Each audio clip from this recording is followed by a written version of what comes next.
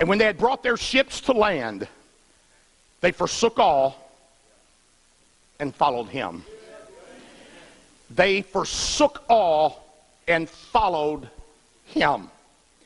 I want to preach this today, this Sunday, on a service, a message, a sermon that I've been thinking about and praying about and studying for a period of time on why few believers are true followers. Only a few of real, genuine believers will ever turn out to be true followers of Jesus Christ. The word follower means a devoted person to a particular person, cause, or activity. It's referring to one that is willing to be mobile or motivated to move behind someone or something. This is where we get our word disciple. The word disciple means that you are a follower of Christ. You can be saved and not be a disciple. You can be saved and not be a follower. But before you can be classified as a true follower of Jesus in verse number 11, you must first experience verse number 1 through verse number 10. It's these verses that test and reveals the reason why so few of God's people are really being turned into true followers of Jesus Christ. If I were to ask you today, not if you're saved, but what if I were to ask you, are you a follower of Jesus?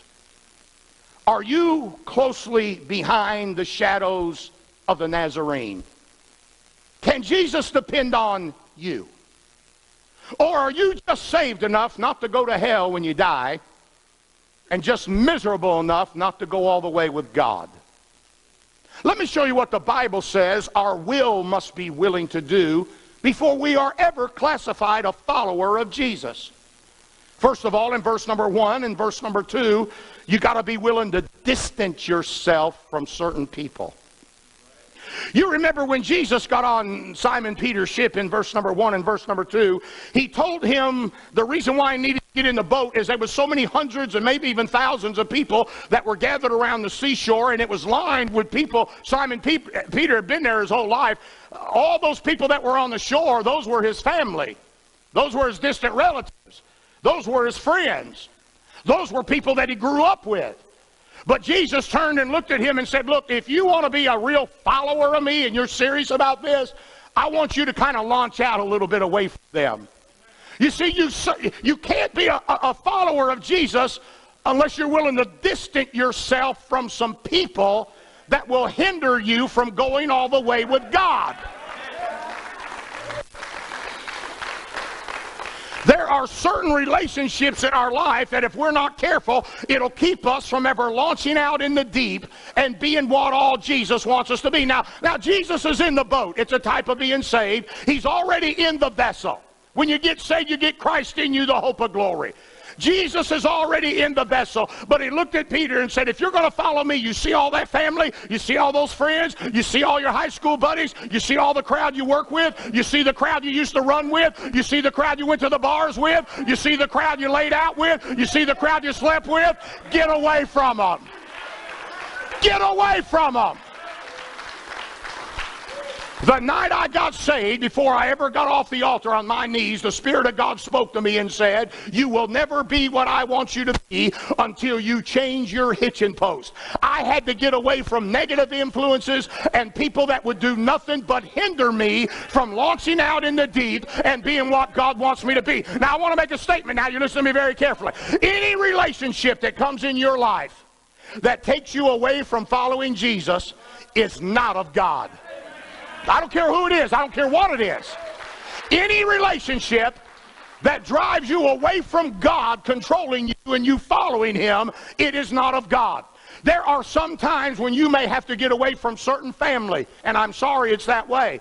There may be some times you need to tell some friends, the next time I see you, it'll be at church, because I'm not coming here anymore. I got saved. I changed hitching posts. I want to be all God wants me to be, and in order to do so, I got to get away from a negative influence. Am I preaching this morning? Got to be willing to distance yourself from certain people. No doubt when Peter looked out across that bank of the shore of that land, No doubt he saw his cousins and maybe even his grandparents. I know he was married because he had a mother-in-law, and Jesus raised her from the bed of affliction, so I'm sure he was glad to get on the boat to get away from her.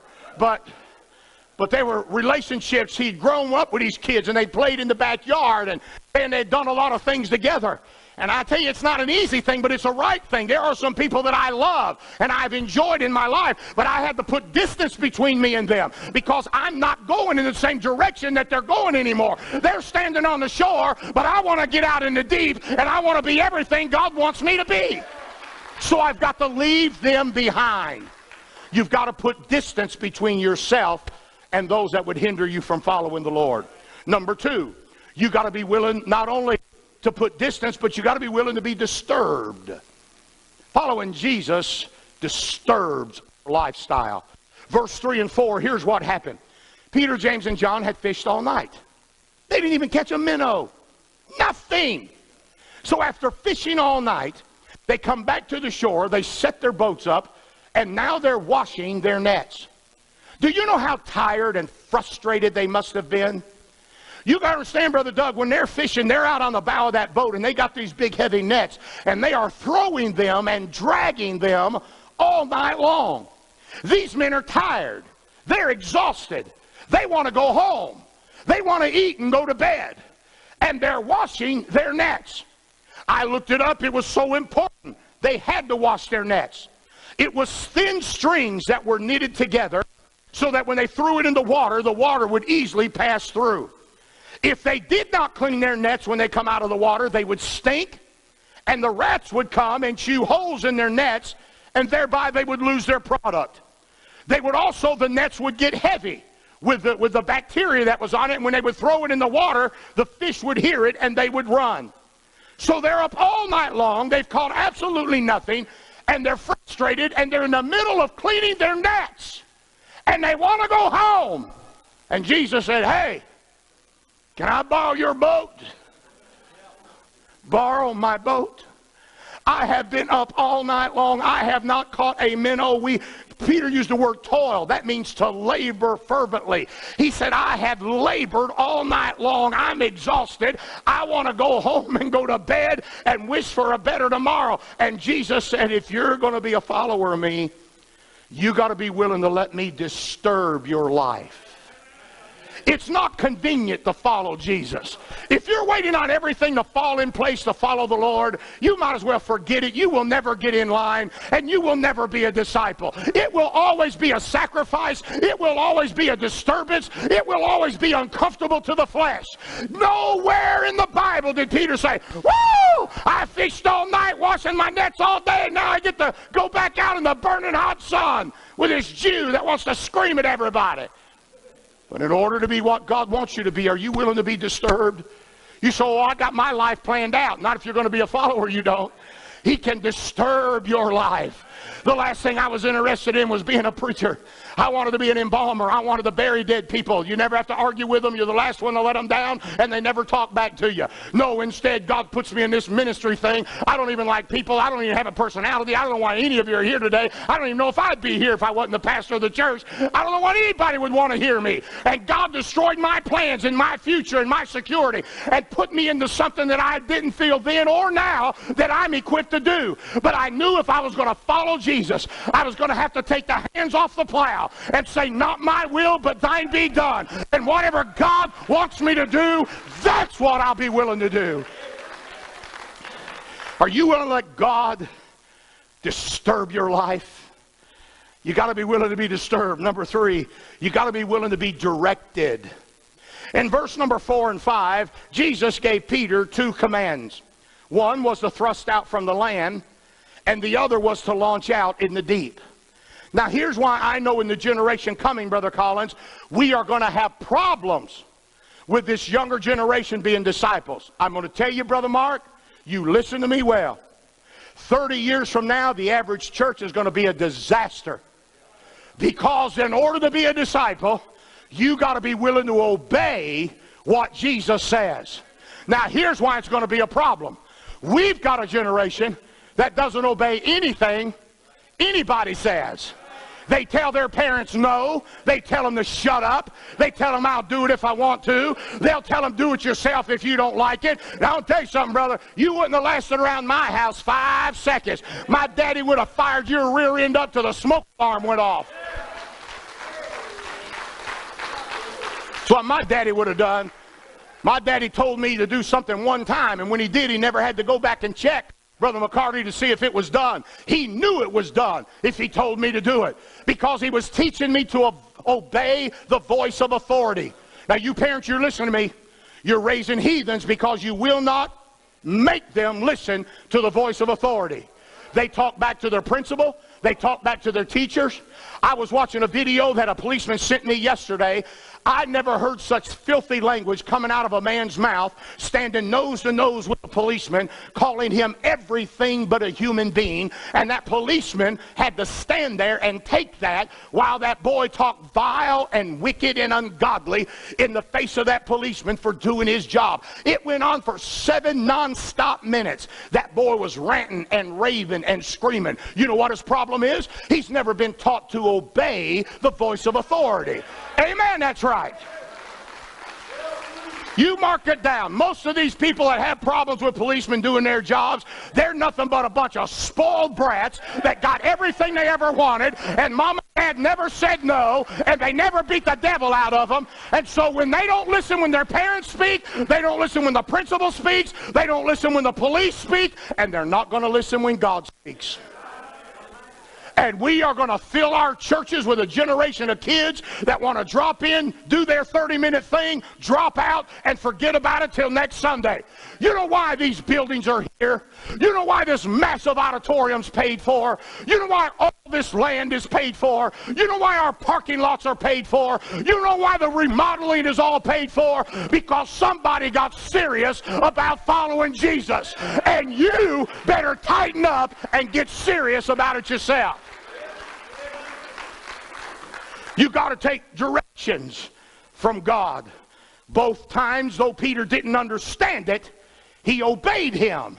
And because of that, he was blessed, surmountedly speaking.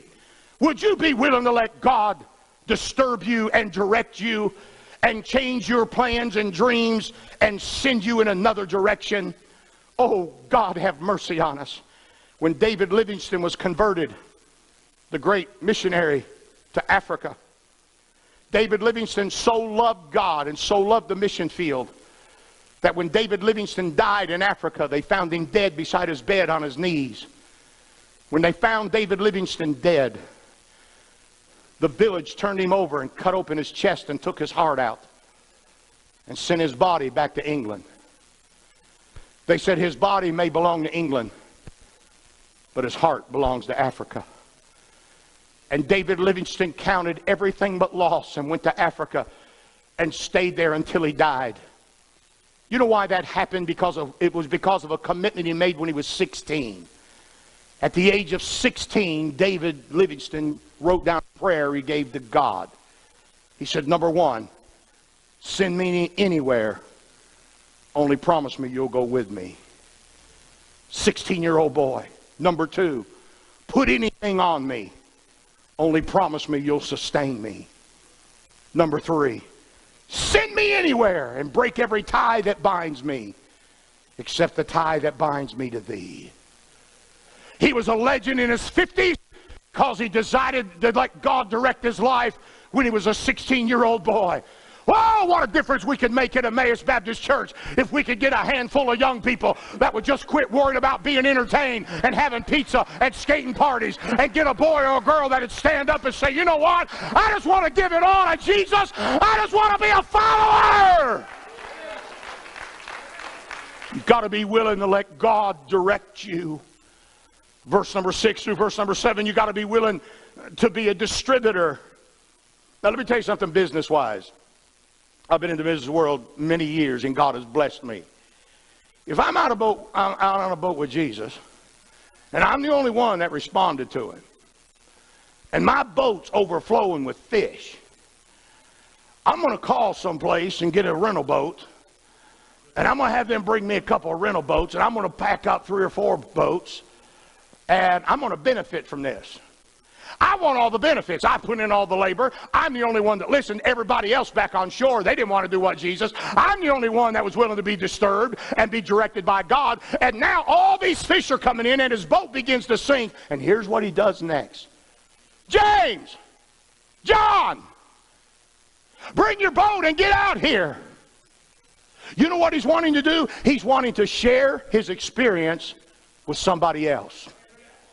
You want to be a follower of Jesus? When God begins to bless you, when God saves you, when God does miracles for you, you shouldn't try to captivate it all yourself. It's more than you can handle. It'll take you under. But what you need to do is call back to the show to some that hadn't launched out yet and said, hey, John, it's worth every mile. Hey, James, it's worth every trial. Get your boat. Come on in. The water's fine.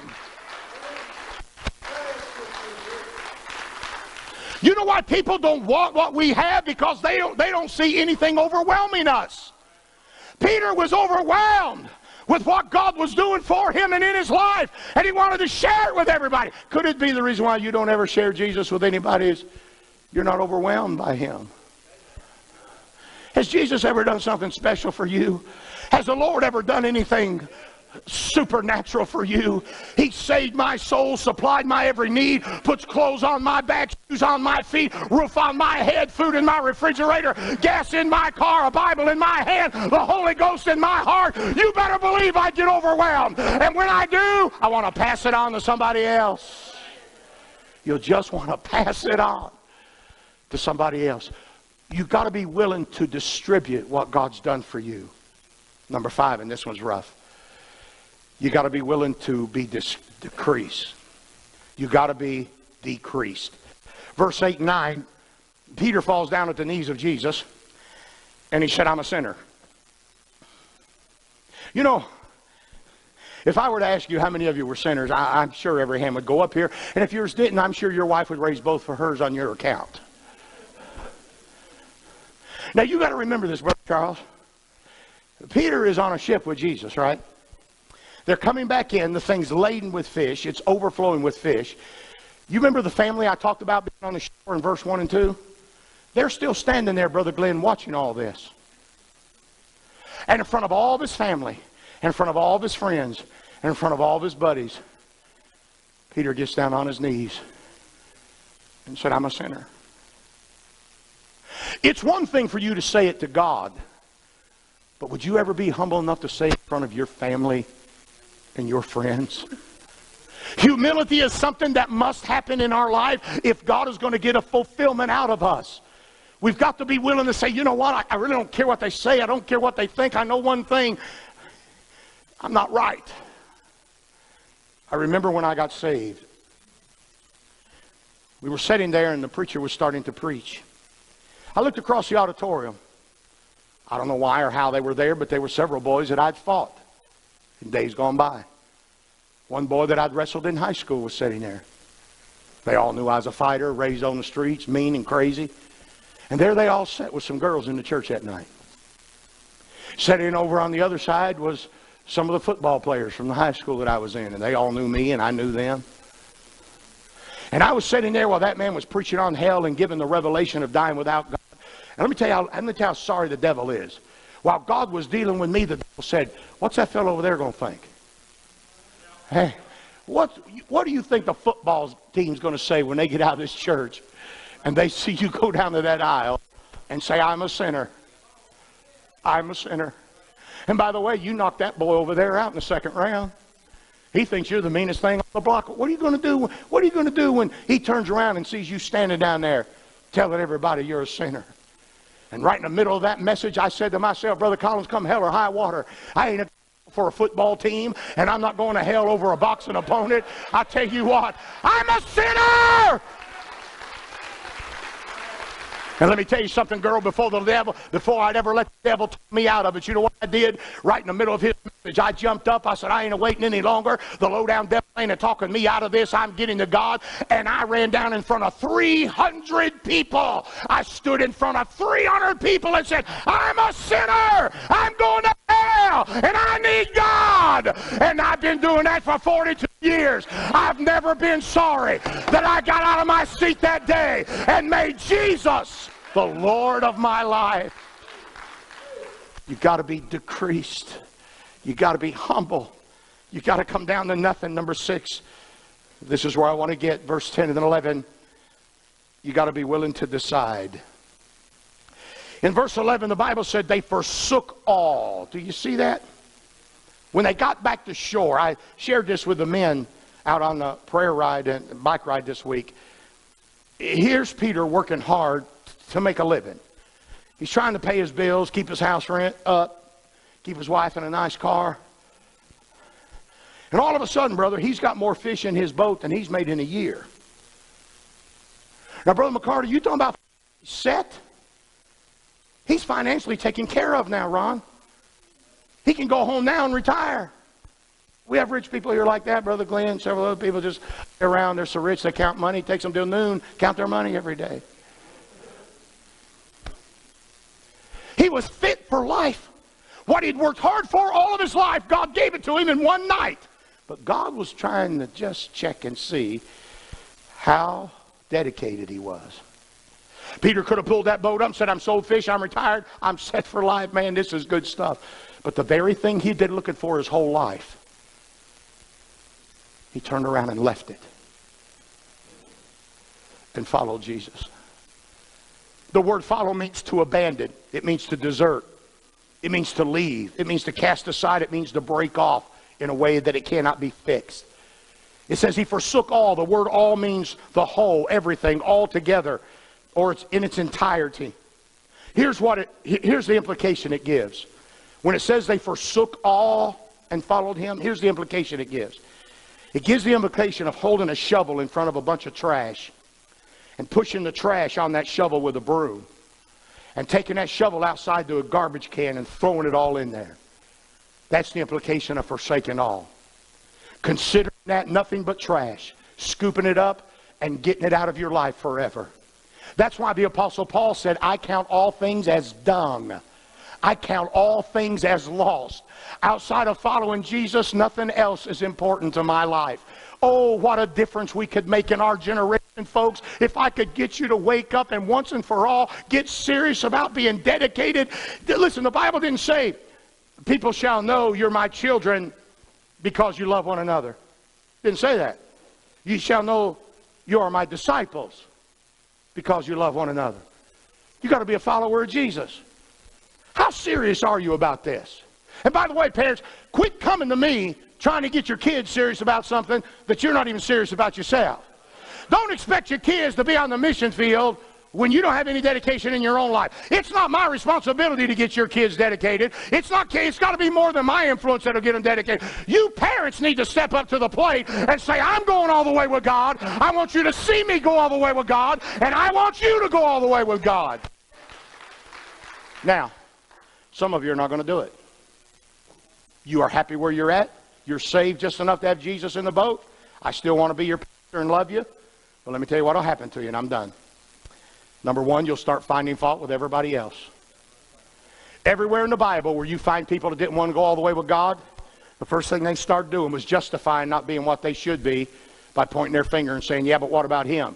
You know what she said? You know what that fellow over there is doing? You start pointing at everybody else to justify the fact that you're not going all the way. I know I'm preaching this morning, so, I don't need you to clap. I'd appreciate it, but I don't need it. You start finding fault with everybody else. That's a sign that you're not a follower of Jesus. Because when you're following Jesus, your eyes are on him, and what everybody else does doesn't even get in your vision because you're too busy watching him. You start finding fault with everybody else. Number two, you fizz out. Eventually, you quit being something you're not. I think we've raised a generation of Alka-Seltzer Christians. Boy, when you first get them in the cup, they're fizzing and a bubbling and a flipping and a turning, and you think, wow, this thing's going to overflow the cup. Just hold on a few minutes. It ain't long till they're dissolved, they're gone. It's back down to nothing, and it's just a little bit of scum and film on top of the water. That's the kind of Christianity we're having. People come in, they look so fired up. Oh boy, I can't wait to get here. This is the best church I've ever been in. I never felt the Spirit of God like this before in my life. Woo, I got to be a part of this church. I've had them join and never come back. I don't even know where they're at. They couldn't wait to join. I'm afraid to open the doors of the church anymore because it seems like you love God more before you join than you do after you join. Oh yeah, I'm preaching. And you fizz out and it's everybody else's fault. And then you forsake your rewards. You don't know what you're missing by not going all the way with Jesus. I got news for you. Don't feel sorry for me. This is the best life I've ever lived. And if I had it to do all over again, I'd give my life to Jesus. Let's give the Lord a hand. You glad to be here today? Romeo, do you know that song, I've Decided to Follow Jesus? Would you play that soft?